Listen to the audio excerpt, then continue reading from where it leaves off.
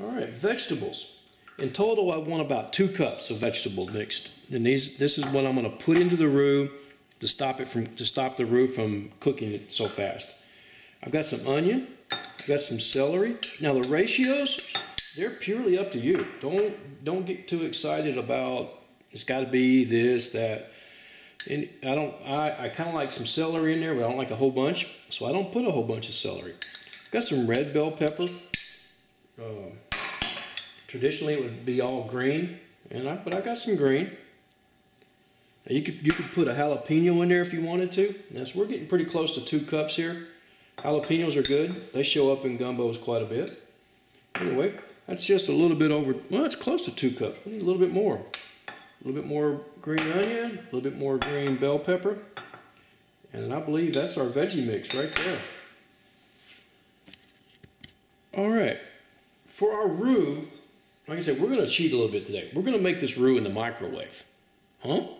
Yep, I said the microwave. We're not doing the stovetop. We're not going to sit there and stir it. This is going to take us about 10 minutes to make. I've got 1 cup of oil. Now, the ratio is 1 to 1. 1 oil, 1 flour.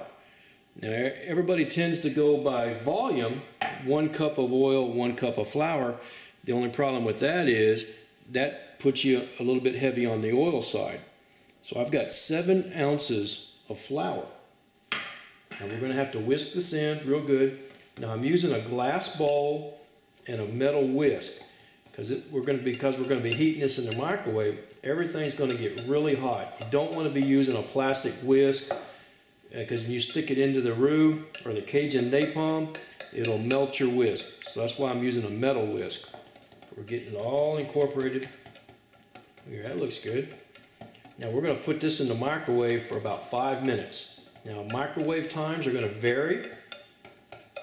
And I'm going to put this on the edge and let it rotate around.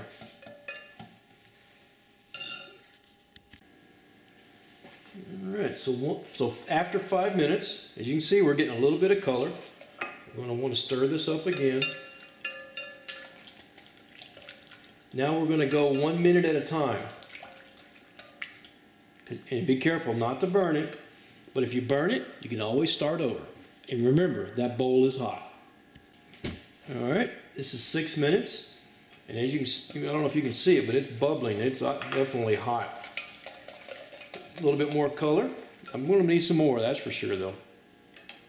We're not stopping there. Now if you were just making a plain gravy, you could do that. You could use that right there. Alright, this is 7 minutes and it's starting to thicken up. I can see things happening. The color is changing and it's definitely smelling like a roux. I'm going to give this another minute. I don't know if you can see it or not, but that is, I mean, the surface is just bubbling. That's because it's hot. Alright, now, look at there. This is really thickened up. It's got nice brown color on it. A lot of the liquid has boiled off of it, I guess. Man, that looks good. I'm almost there. I could use this right now because this is a chicken and sausage gumbo. But I'm going to go just a little bit more. I'm not going to go a full minute. I'm probably going to go about 20 seconds more because I want just a little bit more color. Now, there's my roux. Stir this up one more time.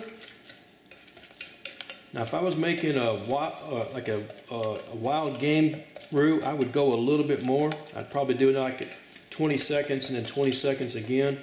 But because this is chicken and sausage, I believe I'm fine just right there.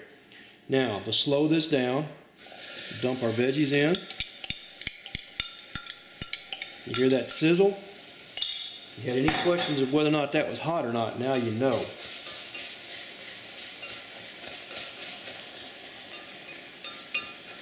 See that steam coming off? It's from the moisture being released from the vegetables.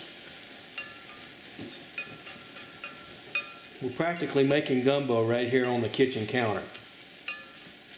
And to be honest, you can actually put your meat in here and your stock and everything, and you can throw it back in the microwave and heat it all through. But I'm going to finish it on the stove top.